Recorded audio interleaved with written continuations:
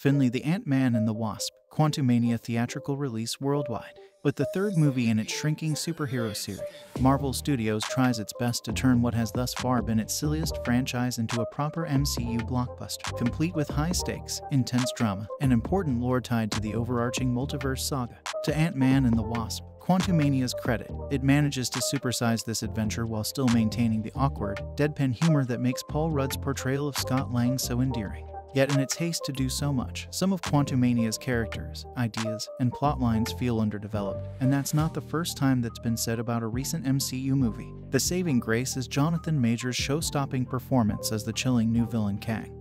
But not even he can conquer the MCU's tendency to get in its own way. Jonathan Majors makes his debut as the Kang the Conqueror, a time-traveling supervillain in the next Big Bad of MCU after Thanos. Quantumania moves quickly in Ant-Man and the Wasp. In this film, Scott Lang is introduced to the audience and given just 6 minutes to reacquaint us with his world before being thrust into the quantum realm to begin the latest MCU adventure. Daughter Cassie, Hank Pym, Janet Van Dyne, and Hope are with him on his most recent interdimensional journey. Team Ant-Man spends the entirety of the action in the aforementioned quantum realm, where they learn that evil dictator Kang the Conqueror rules. Additionally, Janet Van Dyne and Kang have a bit of a history. It turns out that during the 30 years she spent in the quantum realm before being rescued in 2018's Ant-Man and the Wasp, she had been concealing a lot of information about her activities. But in regards to the aforementioned hurried 6 minutes, you might be wondering what Scott has been up to since Avengers Endgame. Living off of free coffees, frequently being asked for selfies, and being mistaken for Spider-Man, he has been riding the fame of being an Avenger. Even a book about his work as an Avenger was written. In other words, much to Cassie's dismay, Scott traded the life of a superhero for that of a minor celebrity. Hope, his superhero partner and girlfriend, has taken over her father's business and has been using science and the Pym particle to save the world. To cast an alleged anti-vaxxer as a science-based hero, Marvel's PR team made a good decision, good move. A lot of plot is crammed into Quantumania's 2 hours, including Star Wars-style resistance dictatorship story, an ensemble Ant-Man adventure, an introduction to the villain that will dominate the next phase of the MCU, and world building for the quantum realm. Quantumania is also the most interesting MCU movie in a while.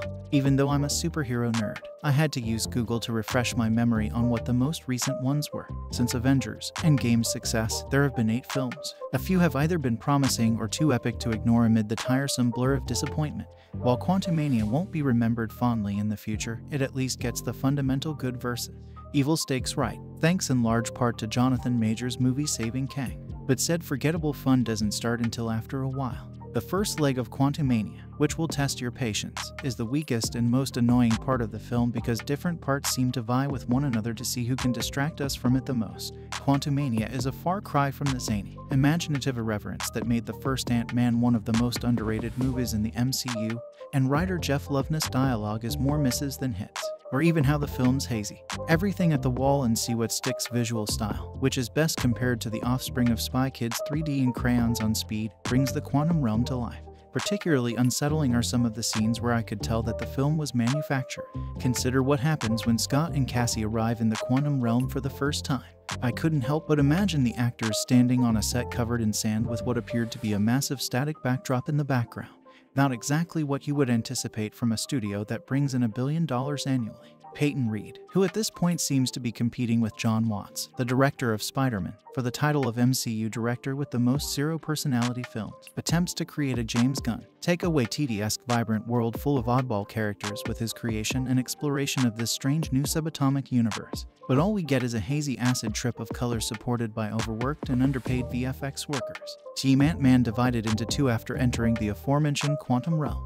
The resistance is being met by Scott and Cassie, who are being led by Gentora, a decaffeinated princess from Xena, the quantum realm who is almost impossible to take seriously. Hank, Hope, and Janet are away meeting Janet's former partners and discovering more about her enigmatic past. She was obviously influential in this situation and is very knowledgeable about Kang's history and conquests. But for some reason, we repeatedly see scenes of Hope and Hank asking Janet what the hell is going on, what she knows, and what she isn't telling them.